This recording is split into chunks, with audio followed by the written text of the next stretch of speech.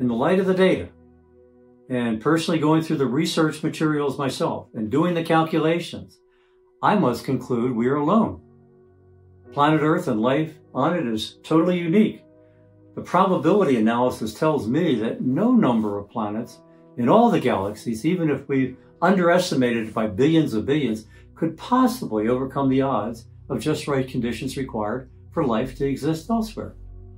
And it doesn't make any difference to me that any new laws will be discovered, or it doesn't make sense, I should say, to me, that will turn this around. For example, the hypothetical multiverse, where there's multiple, infinite number of universes out there, and they can do anything they want to do, well, which is not a scientific conclusion, sheer speculation, because it's a transcendent faith position. But let's say, even if it was supposed to be true, even if it was to be true, yet discover new laws, they themselves, those new laws, would have to be fine-tuned.